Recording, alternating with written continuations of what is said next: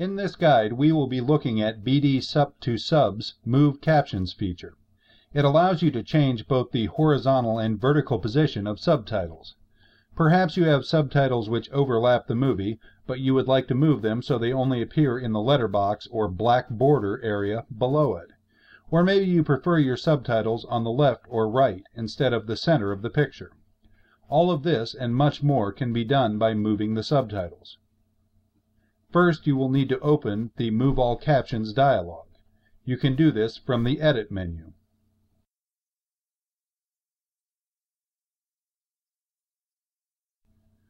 Once the dialog opens, you will see a preview of your subtitles, including a representation of video to show where the letterbox ends and the movie frame begins.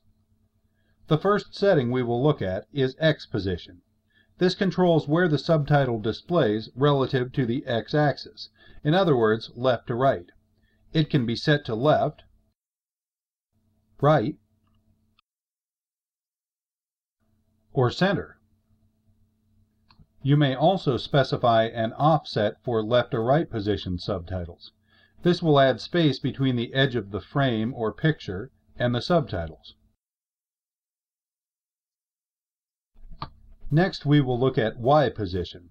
This controls where the subtitle displays on the Y-axis. In other words, top to bottom.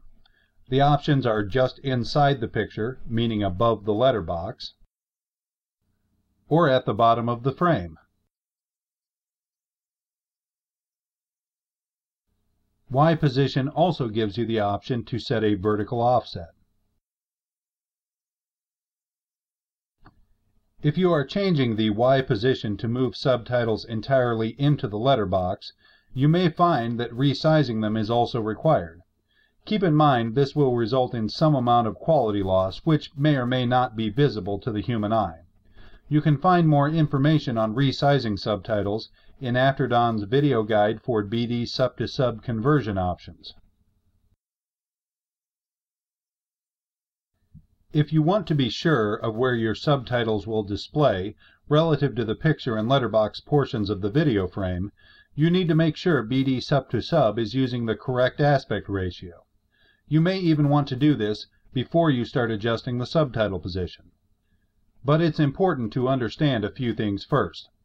For starters, BDsup2Sub assumes your video is widescreen, meaning the entire frame has an aspect ratio of 16:9.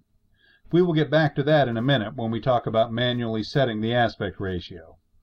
You also need to know that BDsup2Sub doesn't have any way of knowing what the aspect ratio of the actual video you are dealing with is, which determines where the letterbox ends and the movie begins. The default setting of 2.333 to 1 represents a safe guess for most theatrical movies, which is not a particularly good substitute for setting it accurately. Finally, the aspect ratio of your movie may not be what you think it is. You will usually find the aspect ratio of the movie listed on the disc case. However, if it says 2.35 to 1, it will be an approximation. Depending on the age of the movie, how the movie was framed during production and post-production, and even how it was transferred and encoded, the real aspect ratio will often be higher or lower. It may take some trial and error to get the subtitles positioned exactly where you want them with respect to the letterbox or movie border. Keeping all that in mind, let's look at the aspect ratio settings available. The available presets are 2.40 to 1, 2.35 to 1,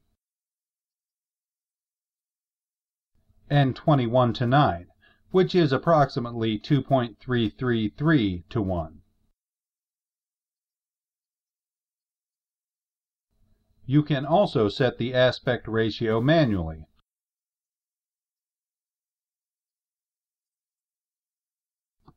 The lowest aspect ratio you can set, or at least the lowest one that will make any difference, is 1.78 to 1, which is basically 16:9. You should also use this for any lower aspect ratios like 4 to 3, also called 1.33 to 1, or 1.66 to 1. Once you have finished adjusting the position of your subtitles, click the Move All Subtitles button to complete the operation.